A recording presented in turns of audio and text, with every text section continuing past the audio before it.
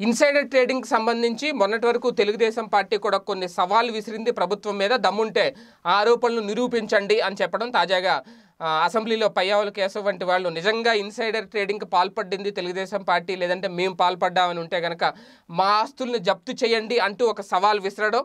ఇదంతా ఒక సినీ హై డ్రామాగా చాలా అద్భుతంగా జరిగిపోయింది. అయితే ఇప్పుడు తాజాగా ఇన్సైడర్ ట్రేడింగ్కి సంబంధించిన బిల్లును హోంమంత్రి మేకతోటి సుచరిత అసెంబ్లీలో ప్రవేశపెట్టడం జరిగింది. ఆ బిల్లు ఆమోదం పొందడం జరిగింది. అయితే దానికి సంబంధించి శాసనసభ ఒక తీర్మానం కూడా చేసింది. అంటే ఇప్పుడు ఇన్సైడర్ ట్రేడింగ్కి ఎవరైతే పాల్పడ్డారో ఆల్రెడీ కొద్ది రోజుల క్రితం ఆర్థిక మంత్రి ఆయన బుగ్గన రాజేంద్రనాథ్ రెడ్డి కూడా కొన్ని పేర్ల వివరాలను ఎవరు ఎక్కడెక్కడ కొనుగోలు చేశారు, ఏ ఏ తేదీల్లో కొనుగోలు చేశారనే వివరాలను కూడా చాలా క్లియర్గా బయటపెట్టడం జరిగింది.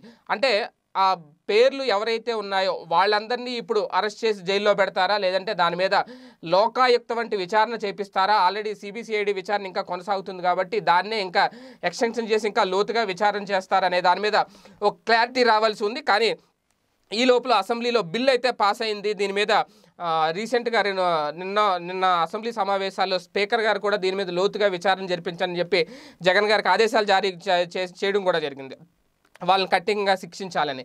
ఈరోజు ఈ బిల్లు ప్రవేశపెట్టిన సందర్భంలో కొంతమంది వైసీపీ సభ్యులు కూడా సభలో మాట్లాడడం జరిగింది స్పీకర్ గారి ముందు.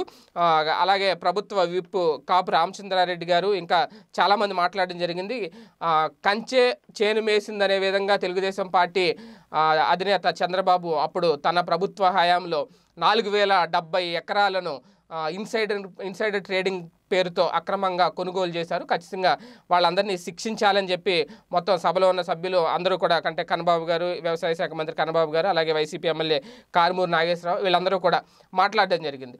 సో ఈ నేపథ్యంలో ఇప్పుడు ఒక రకంగా తెలుగుదేశం పార్టీ నేతల గుండెల్లో ఒక రైళ్లు పరిగెడుతున్నాయా, లేదంటే దీన్ని వాళ్ళు ఇంకా లైట్ తీసుకుంటారా? దీనికి సంబంధించి మొన్నటి వరకు మాట్లాడిన నేతలు ఎప్పుడైతే ఈ ప్రస్తావన వచ్చిందో, రెండోసారి ఎప్పుడైతే పేర్లను సైతం బయట పెట్టారో ఇప్పుడు వాళ్ళు పెద్దగా మాట్లాడింది లేదు. చంద్రబాబు గారు మాత్రం ఒకవేళ హెరిటేజ్ పేరుతో అప్పుడు ఆస్తులు కొన్నా మళ్ళీ తర్వాత అమ్మేశాం అని చెప్పడం జరిగింది. వాస్తవానికి అది కూడా ఒక పెద్ద క్రైమ్ అవుతుందేమో, ఎందుకంటే ఇక్కడ అమ్మేశారా అనేది మ్యాటర్ కాదు కాబట్టి అసలు ఆ టైంలో కొనుగోలు చేశారా లేదా, ఇన్సైడర్ ట్రేడింగ్ పేరుతో బాబు గారు లీక్ చేశారా లేదా, లీక్ చేసిన తర్వాతే వీళ్ళందరూ ఆస్తులు కొనుగోలు చేశారా లేదా అనేది ఇప్పుడు పాయింట్. కాబట్టి అదే తరహాలో విచారణ కూడా కొనసాగుతుంది. కాబట్టి ఇప్పుడు ఏం జరగబోతుంది, ఎవరెవరు అరెస్ట్ కాబోతున్నారు, ఇది ఒక పెద్ద ఇష్యూ అవబోతుందా ఆంధ్రప్రదేశ్లో అనేది మాత్రం వేచి చూద్దాం. స్టేట్ మీరెక్కడున్నా ఏం చేస్తున్నా ప్రపంచంలో ఏం జరుగుతుందనేది ఇప్పుడు మీకు పెట్లోకి తెచ్చేసింది వన్లైన్ యాప్.